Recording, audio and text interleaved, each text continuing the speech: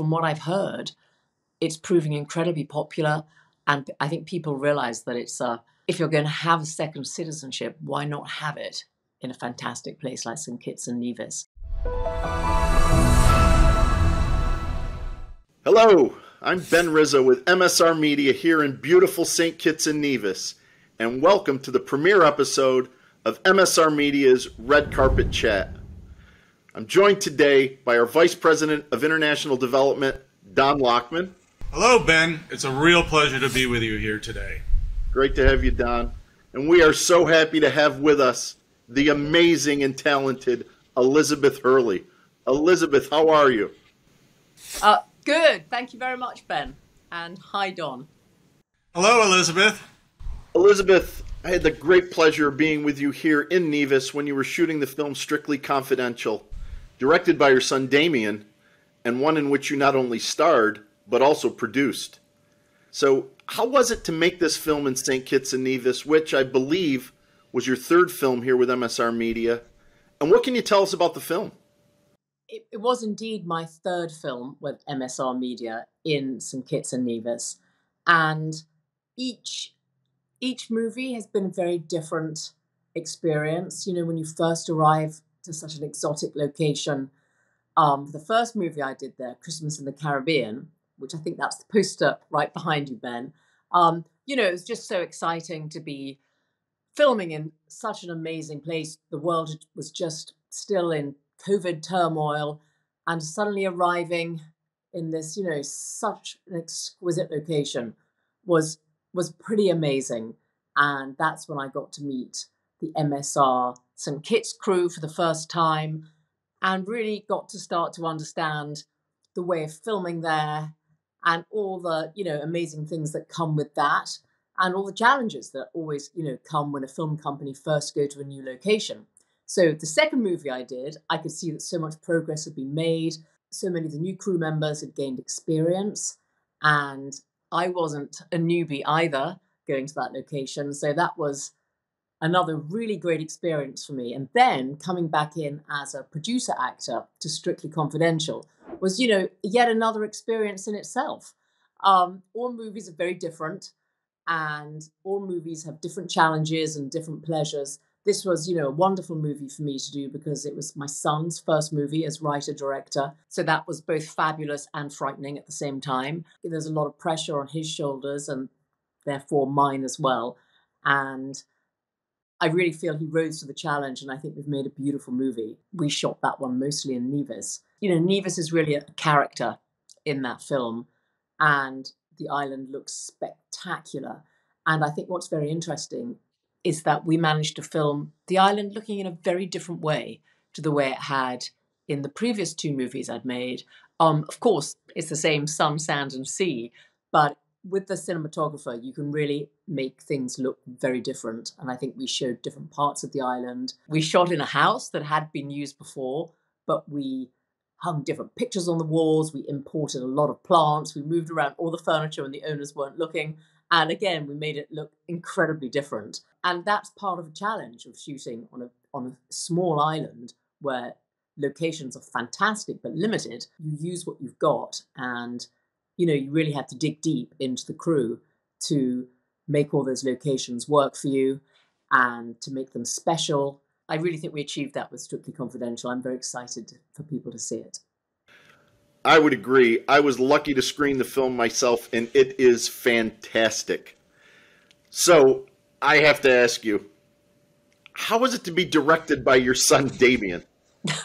Well, my son's been directing me in movies since he was about 9 or 10.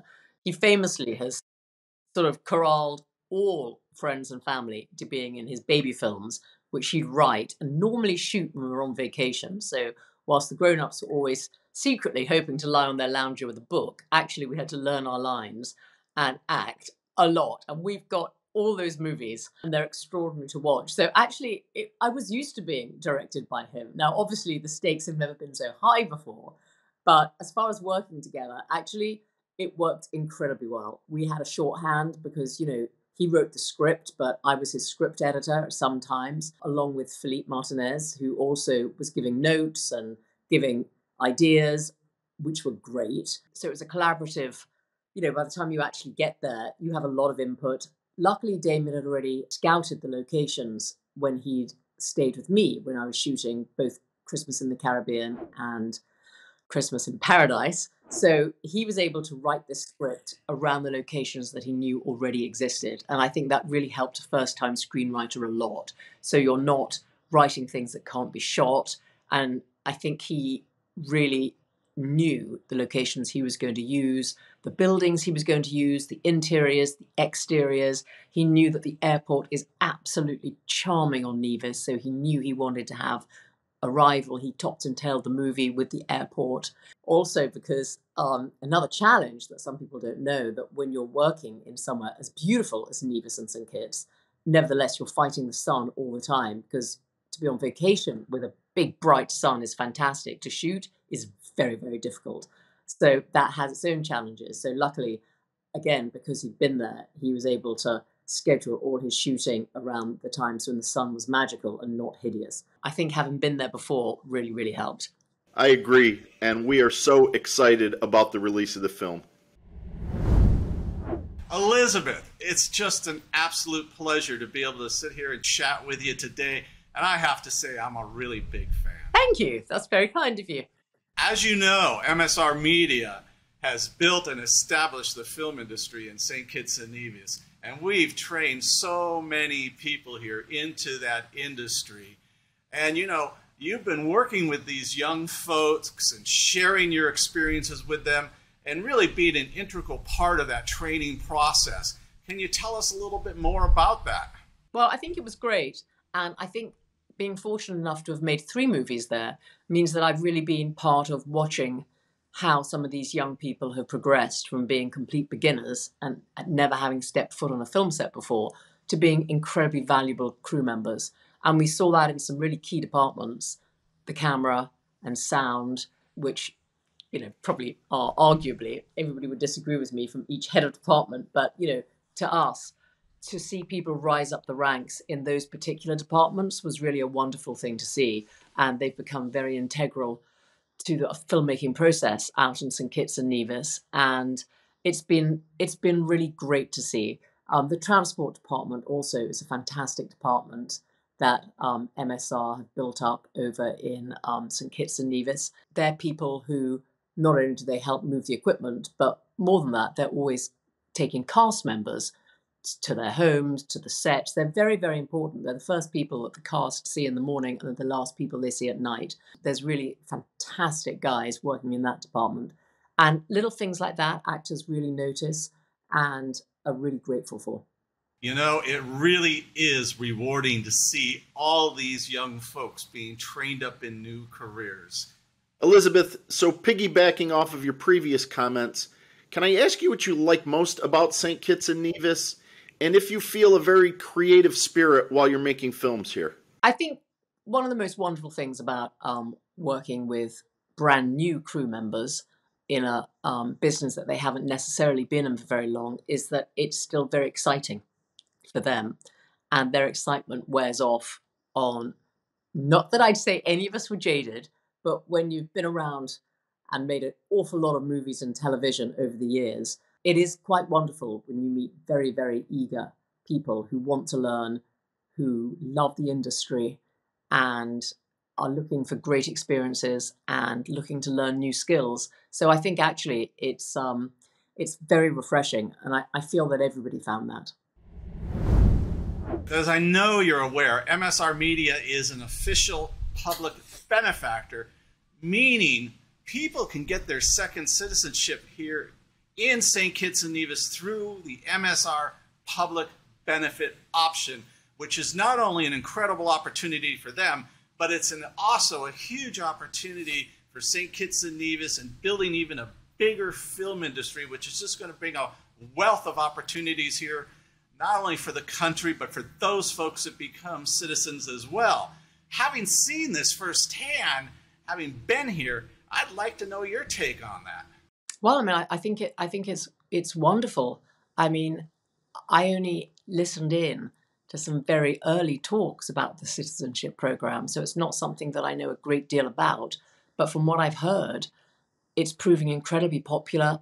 And I think people realize that if you're going to have a second citizenship, why not have it in a fantastic place like St Kitts and Nevis, which, it gives so much back. It's a delightful place to have a vacation. And I think sometimes for people in the public eye, they really appreciate going to somewhere that's quiet and has a certain serenity about it, isn't full of fast food and sort of rather annoying holiday makers. There are people that have their homes there, both people that are from the island and some people that have come in. The mix is wonderful. It feels very safe there. And it just feels like a really great place to have a second home and to have a citizenship, I guess. So I think after having produced 10 films thus far here in St. Kitts and Nevis and creating so many highly qualified jobs in the process, I'm sure you'd agree that MSR Media has made a significant contribution to the country and to its people. Now, as a public benefactor of the Citizenship by Public Benefit option, we welcome the opportunity to continue to promote this beautiful Twin Island Federation, and we sure hope that you will once again come to star and produce another film here in the very near future. Well, I mean, that would just be wonderful. It would be a dream, because it is one of my favorite places to film. I love it. I just want to thank you so much for chatting with us today. And for all you folks listening out there, you need to call us and learn about being a second citizen in St. Kitts and Nevis and through the MSR Public Benefit Option Program. There's a lot of benefits, many to go over, and we invite you to contact us and learn about how it can work for you. Elizabeth, before I let you go, from one Gemini to another, I must wish you a happy birthday. Oh, thank you very much. What date was yours? Mine's June 11th. Oh, sweet. And my late father, was June 8th. So it's a very special time. All of the best people are in early June. Right there with us as well. Well, Elizabeth, it was so good to see you once again, and thank you so much for your time. We cannot wait to have you back here for another film. And because you mean so much to us, and to thank you for your creativity and for all you've done to promote these beautiful films shot here in St. Kitts and Nevis, I'm sending you your very own MSR Red Carpet VIP card as soon as we wrap up today. We can't wait for the release of the new film Strictly Confidential. Of course. Looking forward to seeing you all next time on MSR Media's Red Carpet Chat.